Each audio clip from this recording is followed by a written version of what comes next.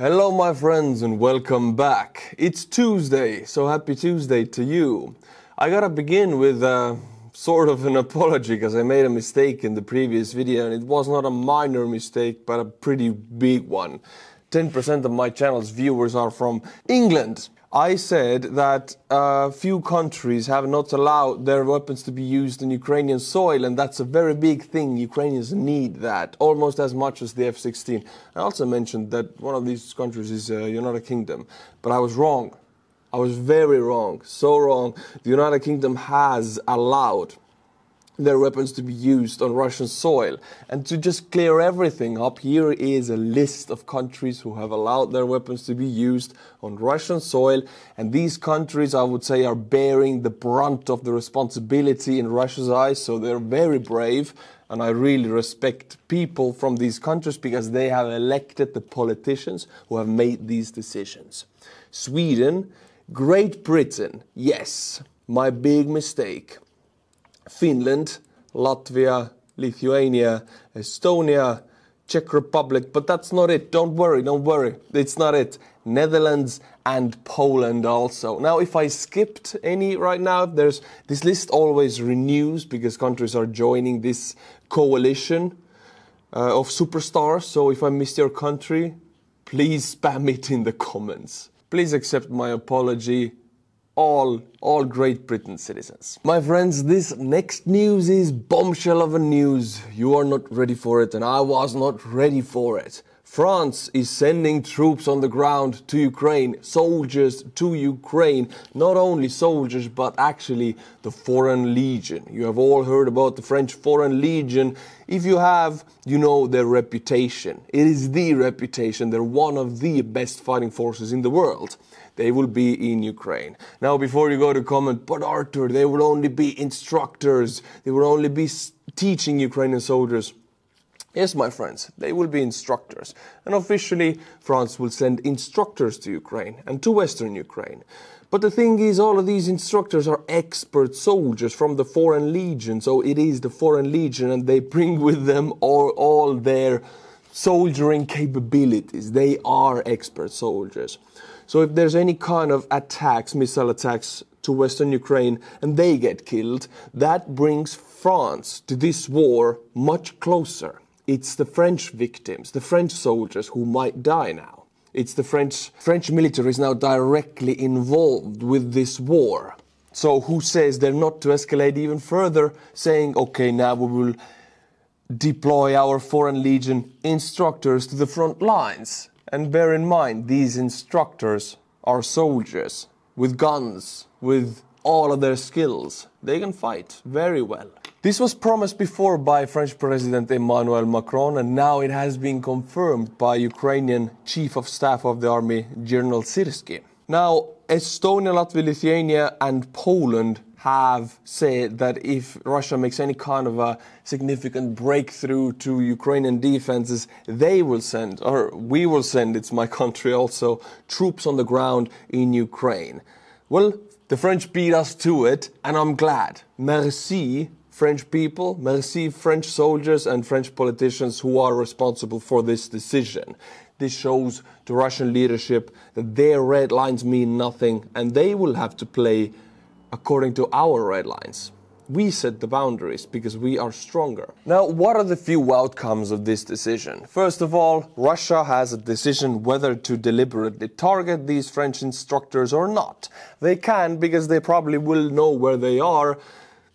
Well, that's how it is. It's quite hard to send a bigger amount of troops or instructors into a country without anybody noticing. So they will possibly target Western Ukrainian training fields with missiles, which means there might be French Foreign Legion casualties, which means a lot to the French military, which gives the politicians a political will and incentive to, let's use Russian words then, escalate even further, send more troops, send more weapons, send more everything, put their full might behind Ukraine. So there are a few outcomes to this. This is one of them. Many more things that now can evolve out of control, let's say. We don't know the outcomes of this decision, but they are not predictable. from this moment, anything can happen. My friends, there are discussions among NATO militaries, especially closest to Ukraine, for forming an air defense shield over Western Ukraine. Now, this could be done by air defense batteries deployed in Poland, for example, and Romania, which don't enter physically into Ukraine, but their air defense capabilities cover part of Western Ukraine, so they could start doing that, start shooting down Russian missiles and drones that just are in the range of their air defense systems. I am all for it. All of the Baltics are all for it, and Poland, of course, but this should be a unified NATO decision. This is just a discussion right now. There is no indication that this is actually happening. It's just an idea on the table. We'll see. Time will tell where this will go. Estonia, Great Britain, Poland, Canada, Lithuania and France are in favor of expanding aid against the United States and Germany. There are no final decisions yet, but negotiations are underway on several areas. First of all, training of soldiers of the armed forces of Ukraine by NATO instructors on territory of Ukraine, which actually is now happening by the French Foreign Legion. Number two, logistics. A number of NATO countries are ready in the future to deliver weapons and ammunition not only to the border of Ukraine, but also further to the front line. So the logistics, any army in the world only fights as good as their logistics is, or as Napoleon said, a soldier fights on his stomach. That means if you improve Ukrainian logistics, meaning you're not directly involved in Ukraine in direct lethal aid, how to say this? Only logistics, only delivering ammunition or transporting food, you still give Ukraine a huge fighting capability because you relieve their manpower from logistical tasks that they can now focus on the front line more, focus on offensive operations, for example. And number three, air defense. These are all the topics that are on the table with discussions with NATO powers right now. Defense of the airspace of Western Ukraine by NATO anti-aircraft systems is being discussed. Poland is the initiator of expanded air defense, but there is no final decision yet. So anyone who thinks, okay, Ukraine is about to lose and Western powers are weak and tired, I'm just bringing these topics into light that these are the discussed topics. France is already sending troops to Ukraine. The Baltics have promised that if there is a breakthrough, they will send troops to Ukraine.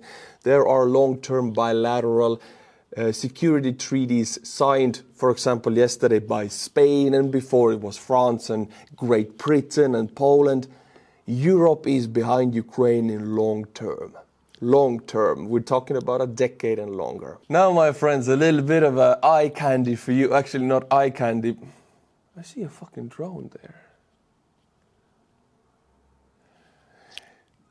Drones struck Putin's palace. You know that very famous Putin's palace that Navalny brought into light? The video got like 100 million views when he revealed that Putin is building that gazillion-dollar palace with the bribe money or stolen money from the Russian people. Anyway, this palace was attacked by a drone by GUR. This signals to Putin personally that they know where it is and they're going to strike it and they have information about it.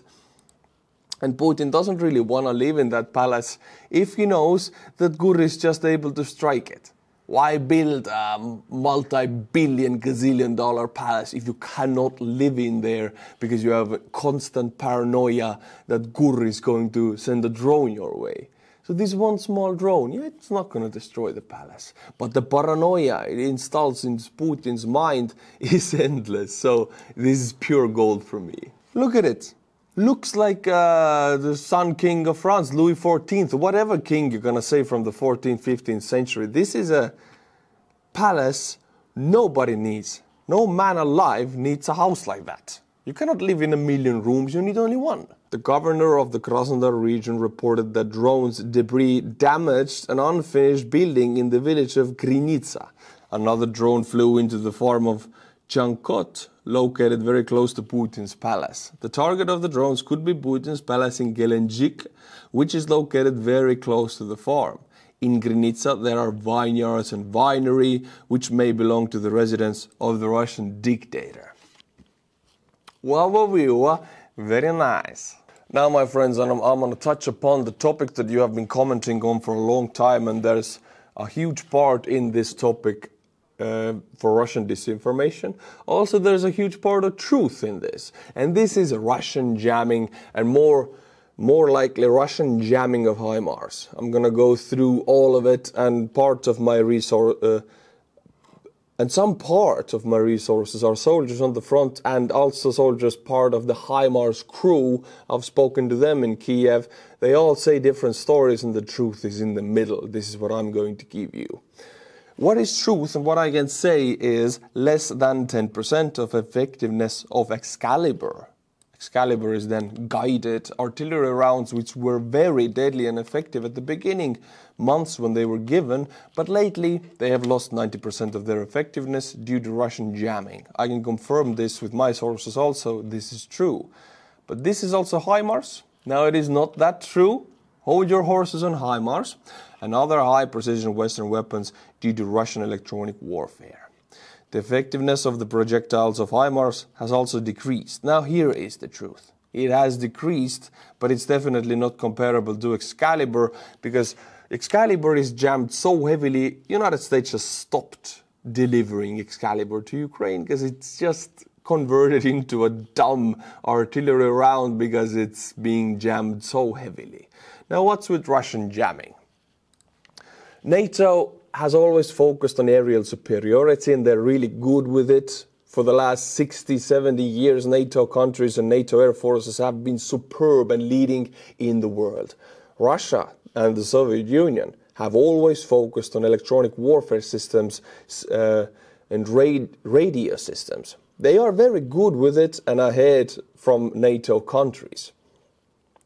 European Union, no NATO country in the European Union has such jamming capabilities as Russia does. Their jammers are superb, very strong, and ahead of other countries, you could say that. We are the reacting side. We're trying to develop jammers just like the Russian jammers, while Russians are trying to develop drones just like Ukrainian drones. In different areas, different countries are leading. But when it touches the jamming, they have done it from the 70s, and they are very effective with it.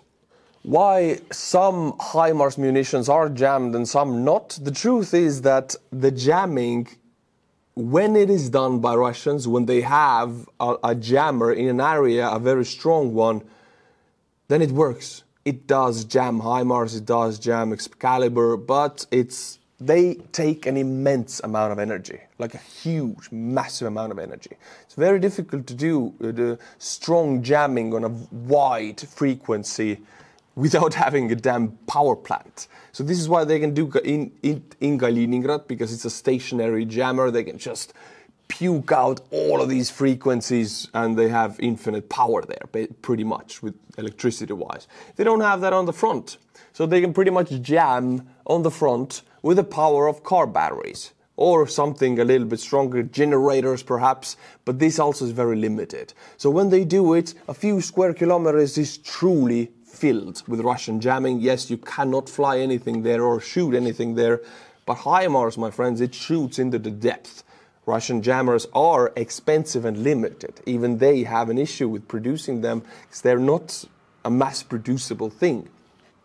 They're running out also like Ukraine. So, like they cannot protect their huge, vast country and the important locations with air defense, same goes to jamming. So if Ukraine strikes Russian frontline positions with HIMARS, these munitions can be jammed, and they will be jammed. If they strike something in the depth with HIMARS where there are no Russian jamming, and usually there are not, because Russia just doesn't have these strong jammers everywhere laying around, then HIMARS is pinpoint again. So there's truth is split, as you can see. This is why Ukraine is using HIMARS now very deliberately in an area where they suspect there are no Russian jammers, and usually all of the jammers are in the front line. All of them.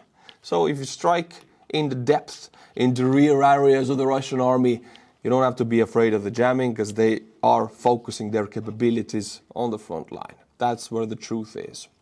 But now there's more to this story. Now, okay, Excalibur, they need to be redesigned, they need some redeveloping done to face the Russian jamming. HIMARS also. But United States has a surprise weapon that even they were not aware that was so successful against Russian jamming. And this is the GBU-39 SDB Precision Guided Glide Bomb, or small diameter bomb as people just like to call it. And you can see it on these photos actually. There are like plenty of them on this plane. And A-10 Warthog, that kind of plane, love that plane, can carry about 15 of these glide bombs, and they are precise, and they are not, they're not being jammed currently. It looks like that, and if you release it, it has little wings and it glides down, much like Russian bombs, glide bombs that are very cost-effective, cheap to make, mass-producible, very deadly. These are the American versions of it, and America has gazillion of them. It's beautiful because they have so many of them in the storage. Russian defense industry has seen a few tangible successes in this war, but the glide bombs stand out as a notable achievement. These cost-effective weapons efficiently inflict substantial damage at the front lines. Confirmation has been received that Ukraine's MiG-29 fighter jets are capable of deploying GBU-39 precision-guided glide bombs, the American small diameter bombs. That could be the American counterpart of the Russian fabs, the glide bombs. Ukraine encountered problems with the Russian jamming on the GLSDB, so ground-launched small diameter bomb, joint development of Boeing and Saab, hyped up, and then a major failure due to Russian jamming. They were so acceptable for it, they pretty much couldn't be used. They couldn't hit the targets at all. So they need redevelopment by months, a lot of months. Russian jamming has added months to American precision-guided weaponry that proves vulnerable to Russian jamming. But there is one exception. This is the small diameter bomb. It just goes right through it. Doesn't care at all. So, and there's plenty of them. So, if F-16s arrive, you know, the issue with the MiG-29s, and they can shoot the small diameter bombs, but they're MiG-29s, you know, they are not last generation, but before the last generation, they can be shot down. So, Ukraine needs something more modern, something that is harder to detect by Russian radars and harder to shoot down with more capabilities. And that is the F-16. And if you combine the small diameter bomb with the F-16, so a non-jammable bomb, by far at least, with, let's say, modern NATO aircraft that is much harder to shoot down and detect by Russian radars, you get a killer force. You get a force multiplier. So this is where I'm betting my cards on, and it feels like it will be a notable change on this war. Russia then has to adapt again big time. They have to push their logistics back. They cannot use their glide bombs that effectively. That changes the Ukrainian losses on the defensive positions. Perhaps Ukraine can conduct even offensive operations. It changes everything. But my friends, now we have a new record from GUR. According to sources from the Ukrainian military intelligence, GUR, their drone attacked a Russian long-range radar near the city of Orsk in the Orenburg region. The distance from the Ukrainian border to this facility is 1,800 kilometers. That is the new record. If we have the Guinness World Records guy here, that's the new GUR record. And the drones have not reached this far before. Theoretically, this could have been a special forces operation on Russian territory, but so far in the back, I don't think so. Maybe partisans. 2 days ago, Russian media reported that a crashed Ukrainian drone was found in this area, which did not hit the target. The mentioned radar is a very important tool for the Russian space forces. Yes, Russia has space forces. Before you laugh, they do, yes. I saw this graph yesterday that Intel, the chip maker company, is worth, what, $2.6 trillion now? Correct me here if I'm wrong. Way over $1 trillion. And the whole Russian economy is like 600 billion. So they have a space force, although even one American company is much more bigger and valuable than the whole Russian economy and country. Well, this was a Russian Space Force radar, used to monitor objects in space in the Earth's atmosphere. The visibility range of this radar complex is up to 6,000 kilometers. Ukraine is taking these out. This is not an isolated event. I don't know if it's the United States who is asking Ukraine to do this, but this degrades Russian early warning capabilities, and this is connected to nuclear capabilities. It has nothing to do with this war, almost nothing, and they're taking them out.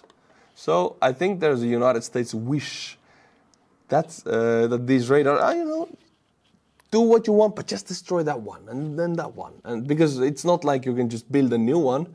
These take years to build and develop, and the teams take years to train. So this is a loss you cannot replace. Now, my friends, I'll touch upon a topic that I'm definitely not an expert on, and if I make any mistakes, please correct me in the comments. But this is important. It's very much connected to Russo-Ukrainian war. China is preparing a large navy to invade Taiwan.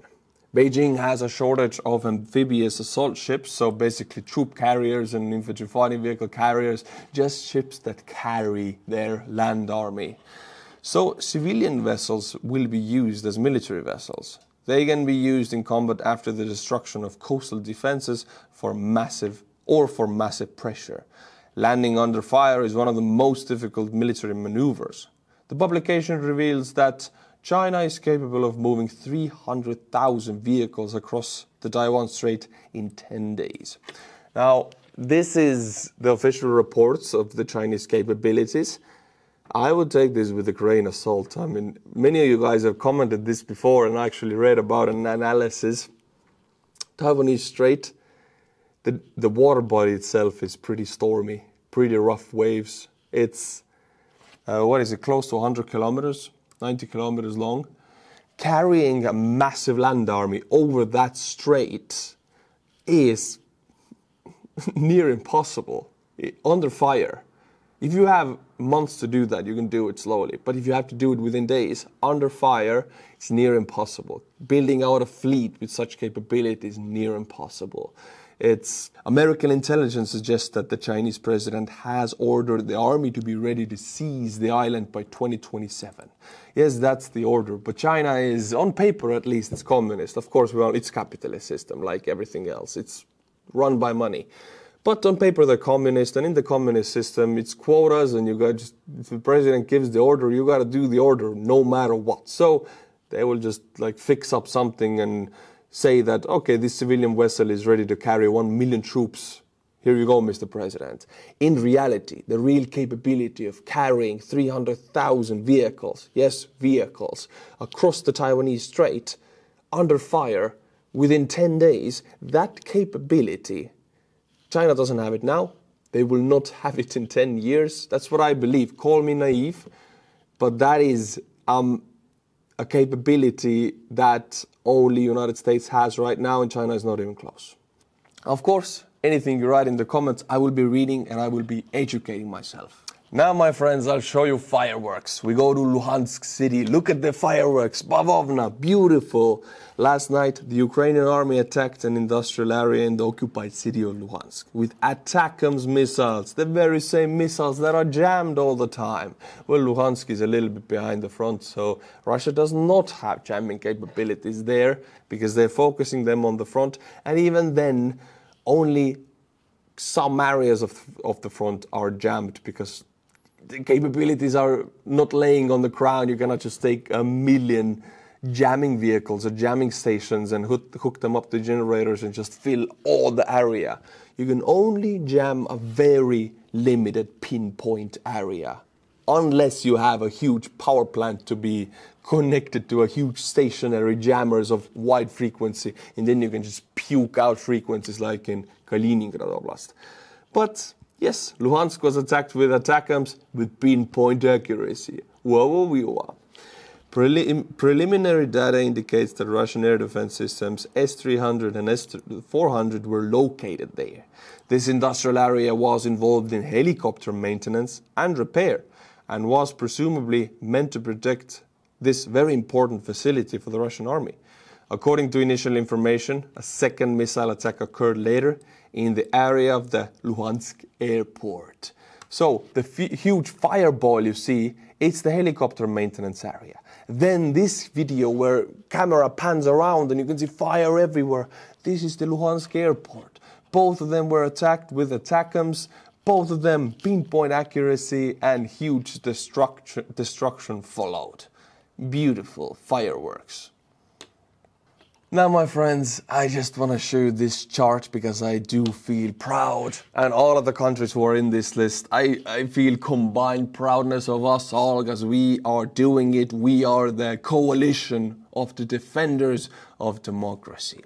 Estonia, Denmark, Lithuania, Latvia, Finland, Poland, Slovakia, Sweden, Czechia, Netherlands. Look at that. That is the chart of aid given to Ukraine according to the country's GDP. And Estonia is leading. 1.6% of our entire GDP given to Ukraine. Also, we have adopted a resolution in the country that every year we will give 0.25% of the GDP to Ukraine. Now, if every country in the European Union would do that, Ukraine could damn well take Moscow. Unfortunately, right now, Estonia is doing that only. I invite other countries also to do this. But all of these countries you see in this list, top 10 here, they're carrying the bulk of the weight because GDP shows a pressure on one citizen. Pressure, economic pressure of this decision to one citizen. So Estonian citizen is carrying the most of the weight, economic weight by percentage. Of course, United States and Germany have given billions, but it doesn't affect their citizens at all because it's nothing compared to the GDP. Now, my friends, for the second time of this week, my favorite part of the video, which is butchering the Buy Me a Coffee names. If you want your names to be butchered to oblivion in a way that your ears will bleed, then this is how I show my thanks to you for supporting the channel. Let's begin. Sean Ravin, Tiktoni Boy, Rupert@rupert.id.au, Jan Suhr, Mikael Schumacher, Larry Palkeinen, Jochen Scott, Ian McDiarmid, Tave, Jens. Thank you to these people. And if you want to be in this list of butchered names, become a monthly member of Buy Me a Coffee. Link is in the description below. Until my next video, my friends, Slava Ukraini, and bye-bye.